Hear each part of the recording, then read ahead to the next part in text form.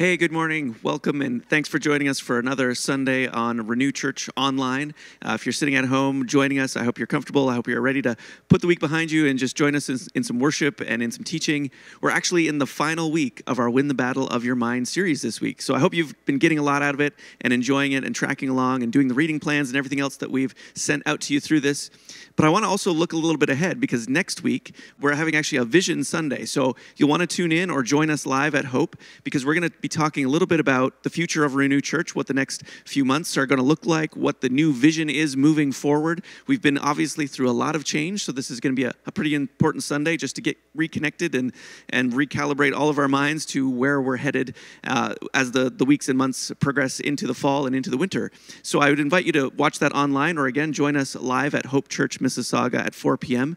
And if you have young kids, you'll especially want to be there because we have an awesome kids program planned for them. They're going to have a fall festival with lots of games, lots of fun. They'll be taking a break from their usual curriculum just to have a good time. And if they have a costume that's family friendly, that's non-scary, they're welcome to wear it. There's going to be a little photo booth, so it's going to be great. We just ask you to register ahead of time because we need to plan for numbers. So please register online or on the Renew Church app, and we would absolutely love to see you there. Now, in between Sundays, I want to tell you about a few things that have been going on and continue to go on in the next few weeks. First off, we have a number of different groups for different ages. We have a young adults group called Society, and you may not be aware of this, but they meet every week, Thursday evenings at 7 p.m. in Milton. So if you are a young adult and you want to get connected with a few other people in the church, then we would love to have you join in to the Society group. All you have to do is get in touch with us through our website or through our app. Just fill in the little connect card, say, hey, I'm interested in Society, and we would love to connect you with the leaders over there, and they can give you all the details of where and when they meet, and you can join in.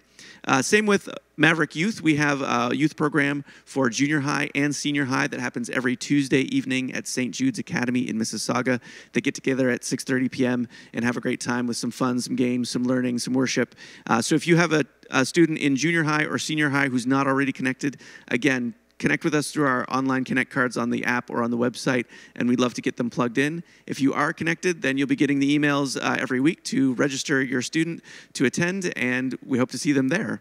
And then for our adults, our Renew groups are up and running. These are community groups in all 4 of our campuses in Cambridge, Caledon, Mississauga, and Milton.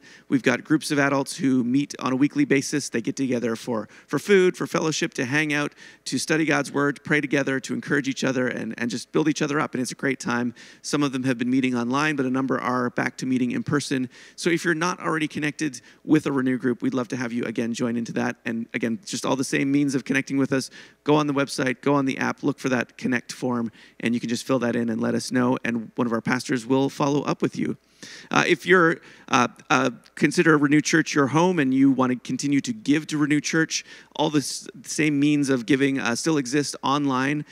You can give by EFT, you can give through our app now as well, or you can do it in person if you're coming in on a Sunday to our in-person meetings at Hope Church. We do have a donation box there available as well, and you can get all the info for that on our website as well. Just look for the Give tab in the menu, and you can get all the details and connected with that. And lastly, I just do want to remind you, again, you've heard me mention a few times that we have a new app. Download that. Please go ahead and get it. It's for both Google and for Apple. So just download it from the Google Play Store or the Apple Store and get that on your phone because it's got lots and lots of stuff in there, and we're adding to it all the time. It's got all your news. It's got all the videos. It's got, registration for events and things that are coming up. And so it's going to be a really useful thing for us moving forward. And in fact, we're starting to use it for our in-person services on Sundays. So you can register to attend, meaning ahead of time we need to have you kind of reserve your seat, and because we do have limited numbers, so you can do that through the app. You can reserve your seat. But then when you show up, we'll also be able to check you in. So rather than scratching you off a list, we'll just check you in on the app, which is really cool because we get a good idea of numbers and who's coming, and it just helps us plan our services and plan our time together that much better. So we hope you'll get connected with that. And if you have any questions, just contact us, and we'd be happy to help walk you through that. But I think once you download it, you'll find it's really easy and has a lot of great information. So that's what I've got for you this week for announcements. Let's take a moment to pray before we move into our service. Lord Jesus, we're here just to thank you, to praise you, and just to spend time with you. This is the best thing that we can do. We're talking about winning the battle of our minds, and just time with you, fellowshipping with you, allowing you into our lives, God, is the greatest thing that we can do. And so we just pray that this time would be a blessing to those watching. We pray that this time would just honor you and lift you up and help us to reorient our hearts to you as well. And so, God, we just pray that you would just fill us with your Spirit right now. Open our hearts, calm us, clear our minds, help us to focus, and just help us to see who you truly are. Help us to focus on the things that truly matter, and help us to learn from your word this morning as we dive in deeper into this topic of winning the battle of our minds. And so, God, we thank you so much, and we praise you in the name of Jesus. Amen.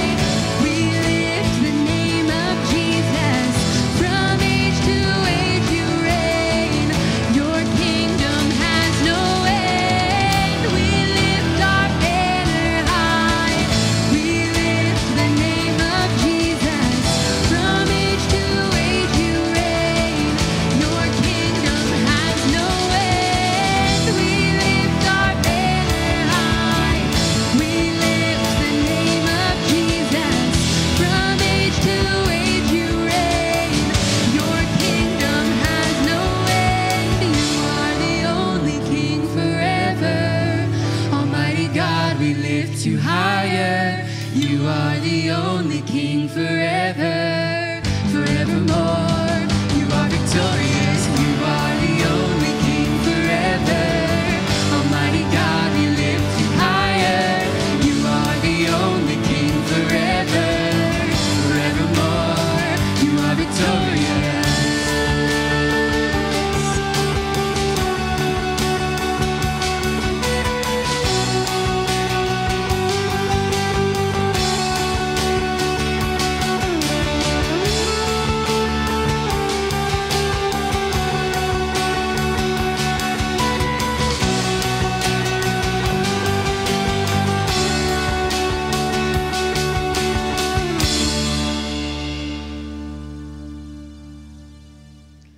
This morning's scripture is from the book of Romans, chapter 8, verses 1 to 14. Please read along with me. Therefore, there is now no condemnation for those who are in Christ Jesus, because through Christ Jesus, the law of the Spirit who gives life has set you free from the law of sin and death. For what the law was powerless to do because it was weakened by the flesh, God did by sending his own Son in the likeness of sinful flesh to be a sin offering. And so he condemned sin in the flesh, in order that the righteous requirement of the law might be fully met in us, who do not live according to the flesh, but according to the Spirit. Those who live according to the flesh have their minds set on what the flesh desires, but those who live in accordance with the Spirit have their minds set on what the Spirit desires. The mind governed by the flesh is death, but the mind governed by the Spirit is life and peace. The mind governed by the flesh is hostile to God. It does not submit to God's law, nor can it do so. Those who are in the realm of the flesh cannot please God. You, however, are not in the realm of the flesh, but are in the realm of the Spirit, if indeed the Spirit of God lives in you. And if anyone does not have the Spirit of Christ, they do not belong to Christ. But if Christ is in you, then even though your body is subject to death because of sin, the Spirit gives life because of righteousness. And if the Spirit of him who raises Jesus from the dead is living in you, he who raised Christ from the dead will also give life to your mortal bodies because of his Spirit who lives in you. Therefore, brothers and sisters, we have an obligation, but it is not to the flesh to live according to it. For if you live according to the flesh, you will die. But if by the Spirit you put to death the misdeeds of the body, you will live. For those who are led by the Spirit of God are the children of God. I am a child of God. My God goes before me. I can do all things through Christ who strengthens me. No weapons formed against me will prosper. My present suffering pales in comparison to my future glory. The same power that raised Jesus from the dead lives in me. My God knows my name. Even though I will still be joyful and glad because the Lord God is my Savior. Don't give the enemy a seat at your table.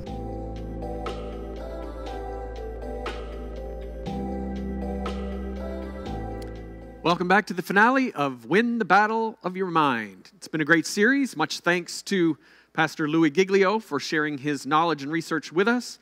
We encourage you to continue to share the messages that you can find online at our website, renewchurch.ca.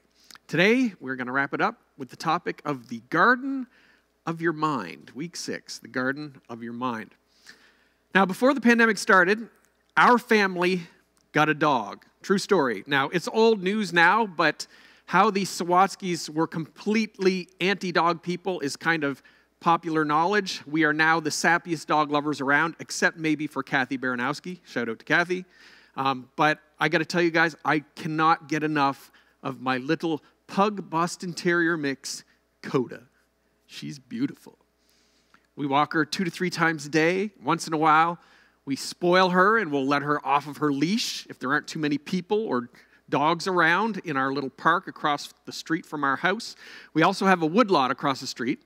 And on the far end of that woodlot, back in the woods, a neighbor likes to dump organic compost. It could be anything from like pieces of bread to vegetable peelings. Sometimes some meat scraps get mixed in there with bones, chicken bones and stuff. And here's the thing, our dog knows that it's there. And so we've always got to be really careful when we let her off her leash because she could go back there and eating that could be really bad for her. But here's the thing, she is so drawn to it. And whenever we let her off her leash, she'll look over at the woods and she'll get that look in her eyes and you can see that she's wrestling with her thoughts in that little dog brain of hers. She's thinking, I know I'm not supposed to go there. I know mom and dad are going to get angry. Yes, we're mom and dad. If they just look away for a second, I could maybe make my break. And then, bam, she's gone and she's off into the woods. Her canine instincts are just too powerful to resist when there's food like that in the woods. Have you ever been stuck in a moment like that? We've been talking about our minds, and as we come to the end of this series, maybe you are still stuck with a thought or an attitude that has just this powerful pull on you. Maybe it's a faulty concept of who you are as a person. Maybe you just can't break free from a temptation, or you're having a hard time forgiving, but you're stuck, and you're stuck in a destructive pattern, a destructive rut. Well, hopefully you're recognizing that these ruts can start to actually become more than just a rut. They can start to define your whole life. And so, guys, pay attention to this fact. The battle for your life is fought and won in your mind. This whole series is about the fact that you can actually change your life for good by changing the way that you think and changing your mind. See, the Bible teaches that God is here with us in our story. And because He is here with us, we are assured the victory. We kind of talked about that in that D-Day +1 concept a couple weeks ago. But Satan still wants to trip us up. He wants to render us ineffective in our lives. And the book of Romans gives us great insight into managing our minds. Look at what it says here in Romans chapter 8, verse 6. It says, "For the mind set on the flesh is death, but the mind set on the Spirit is life and peace." Instead of set on, as it says here in some translations, they use the word controlled, the mind controlled by, or the mind governed by. In other words, the mind governed by the Spirit is life and peace. And it's the idea that we can actually give control of our minds to someone else who will give it a good direction. A governor is something or someone that controls, right? We usually think of the political governors. But on go-karts or golf carts, right, they put this thing called a governor. It's an attachment that limits the speed of the machine and actually keeps it in check. And that's actually a pretty good picture of how the Spirit of God wants to be holding the reins of our minds and keeping them in check. Well, here's the question. How do we give the Spirit that control of our minds? I want to talk for a bit here this morning about the mindset that leads to life. The way that you go about stopping the enemy from sitting at your table is by winning the battle of your mind. And winning the battle of your mind means replacing old harmful thoughts with new life-giving thoughts. I hope that you enjoyed those little verses and power thoughts that Pastor Merrick was sending out a couple weeks ago.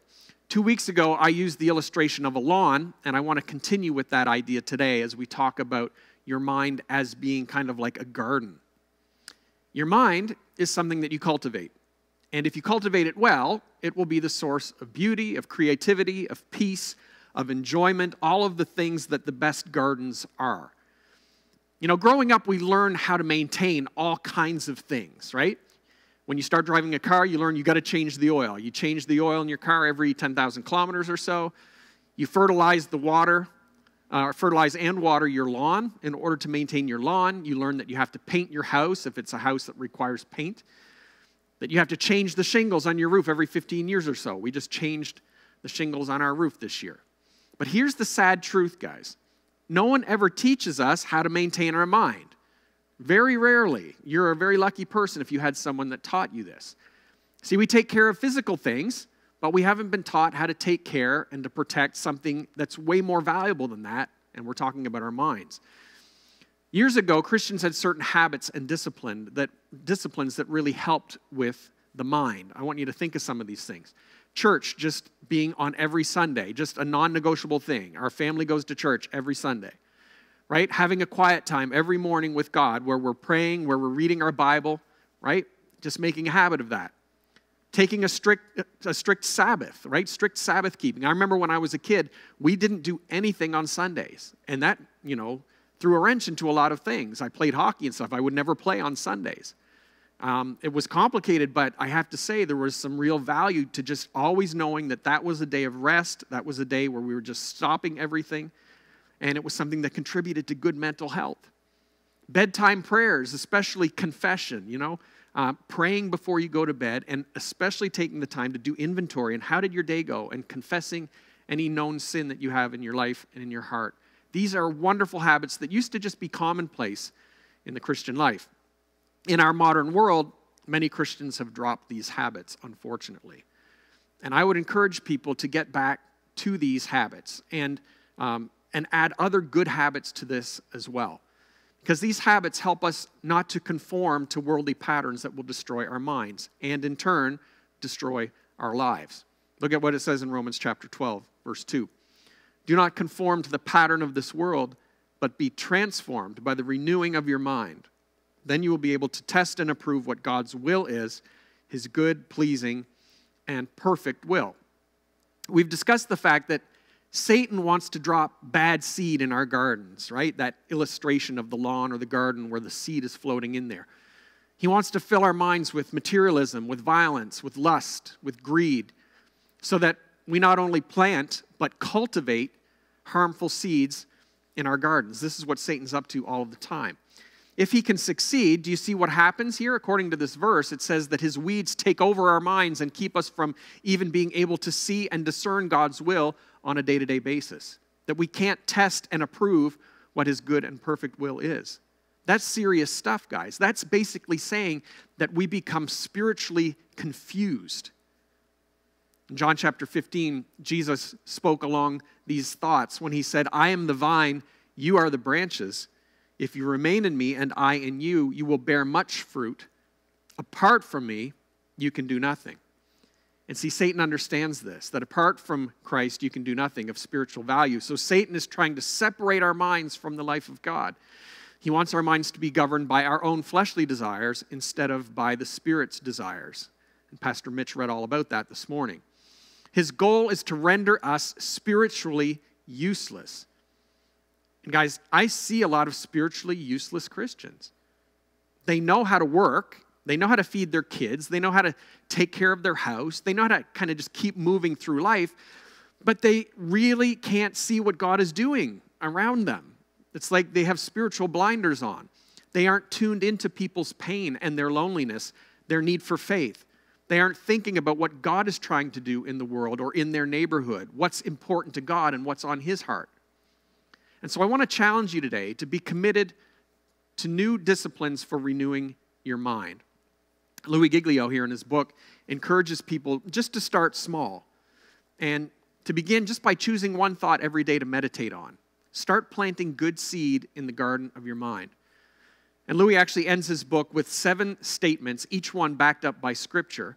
And he encourages people to memorize these 7 steps and even the verses that go along with them. And so what I want to do is I want to end this series with these 7 thoughts. And you might want to write them down if you have a pen and paper. Here we go.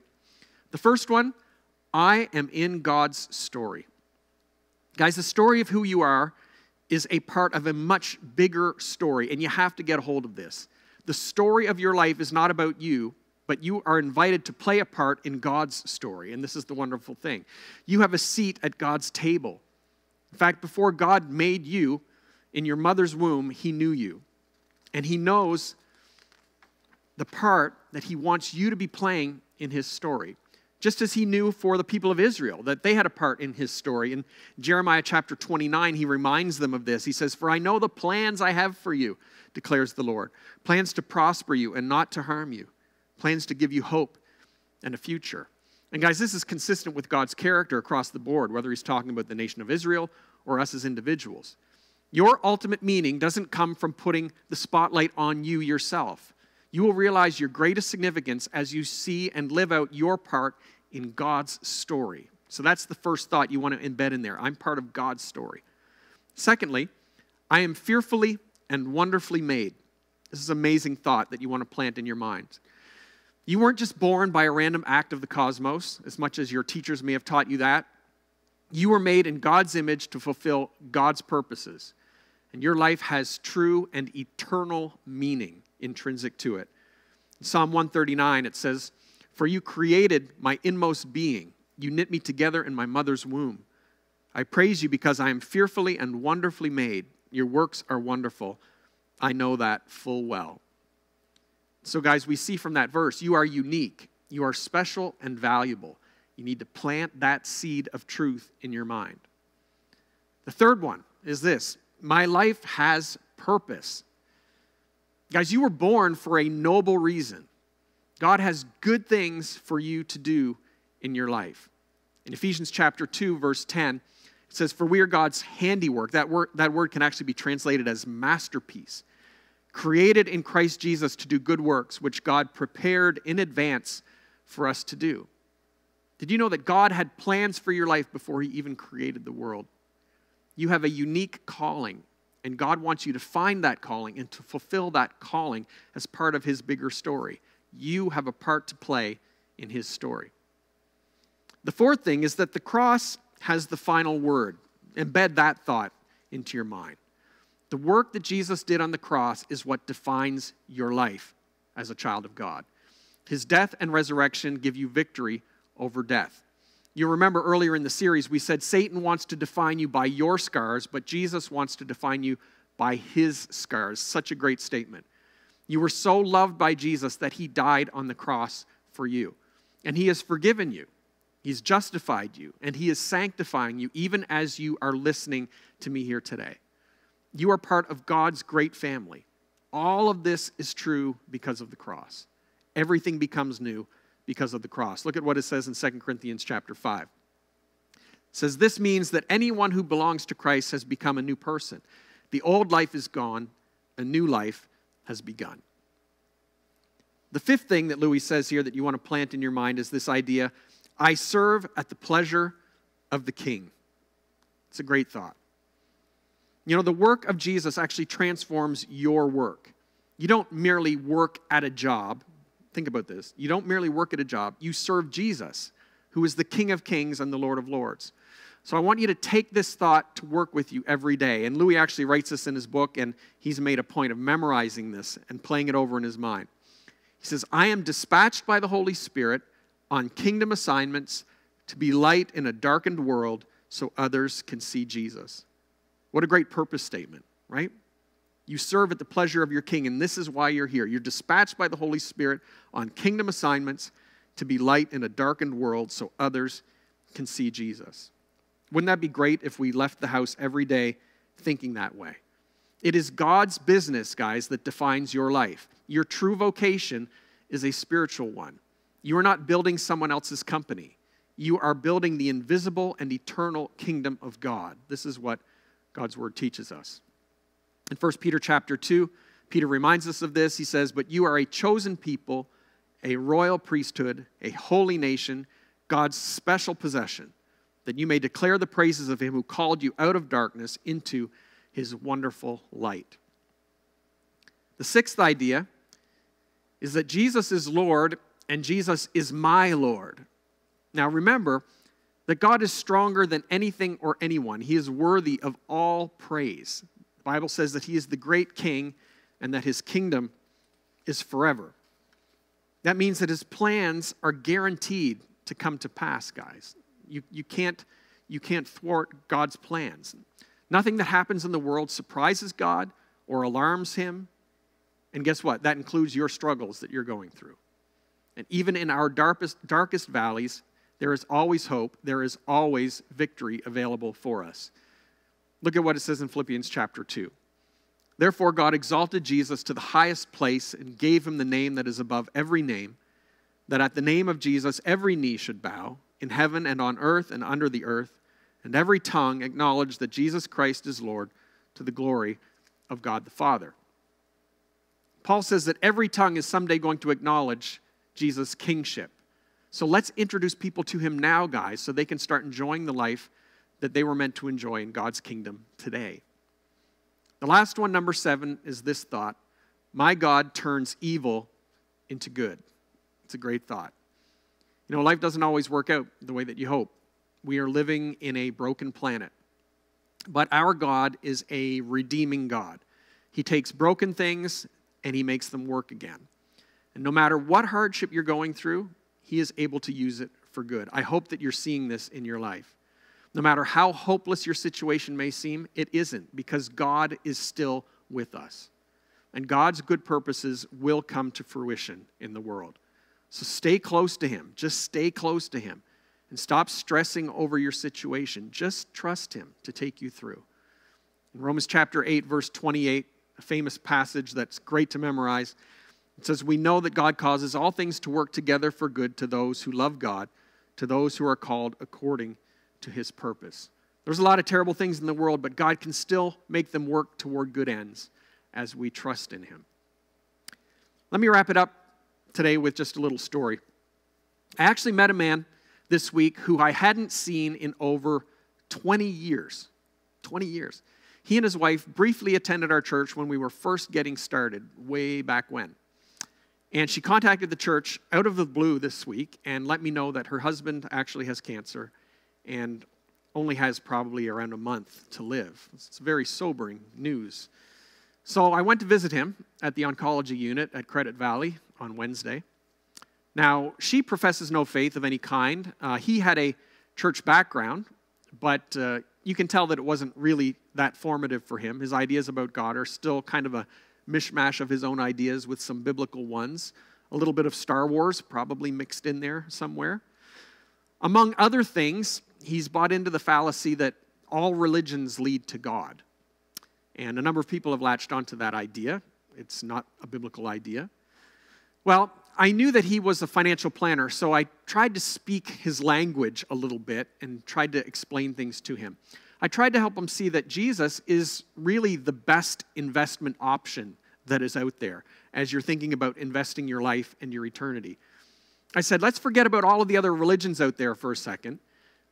Just like when you invest people's money, you need to make a choice. And so let's get you to the most important question, and that is, which is the best investment option for your life? Which has the most proven track record? Which is most convincing? Which has the best prospects for the future? As you do your analysis, which one do you see as being the best? And I was trying to show him that Jesus is the best spiritual investment option. His teaching changed the world like no other person in history. He alone proved that he had, that he was God by his power over nature, and most of all, his power over death. I think that anyone facing death needs to give strong consideration to the only one who ever had power over death. That just makes sense. Guys, if you aren't convinced that Jesus is the best spiritual investment option yet, just send us a message via the Connect card before the day is over. We would love to connect with you and to do a short study with you that I think you will find very convincing. The second thing I tried to do as I visited this gentleman was just to try to help him see that faith is the currency that you invest with spiritually, right? Faith is spiritual currency. You see, in the physical world, we use money. We used to always just use cash. Now we have other means of paying. But, in the spiritual world, faith is the only currency. It is what gets you the things that you need and want. In Hebrews chapter 11, it says, "Without faith, it is impossible to please God, because anyone who comes to him must believe that he exists and that he rewards those who earnestly seek him." Right? The reward is like the transaction. You can't get that transaction unless you have faith. In the New Testament, we see poor people, sick people, helpless people coming to Jesus.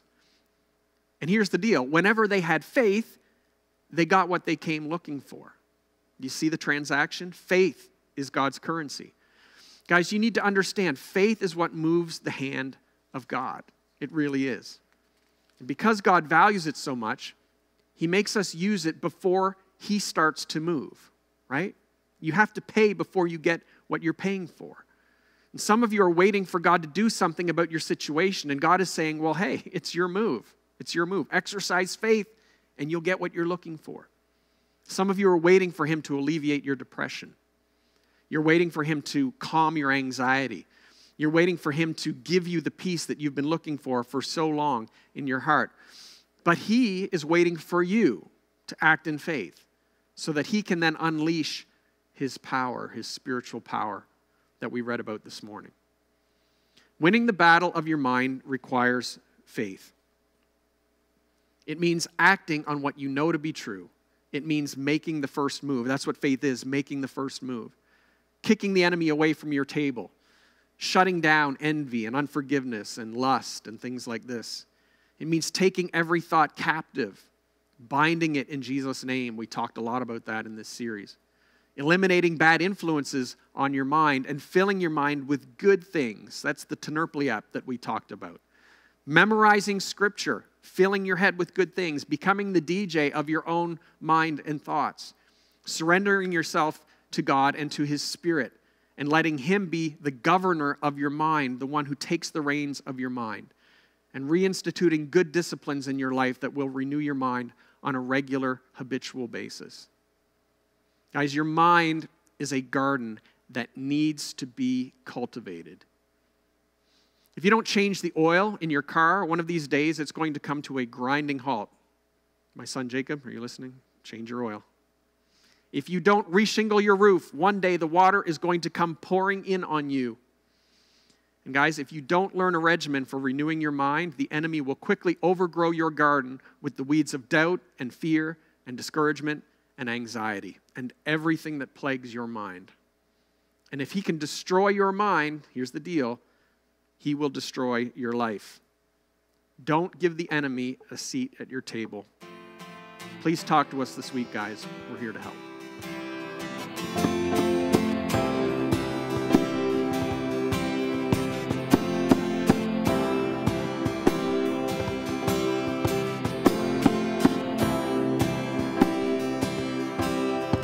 I searched the world, but it couldn't fill me. A man's empty praise and treasures that fade are never enough. Then you came along and put me back together, and every desire is now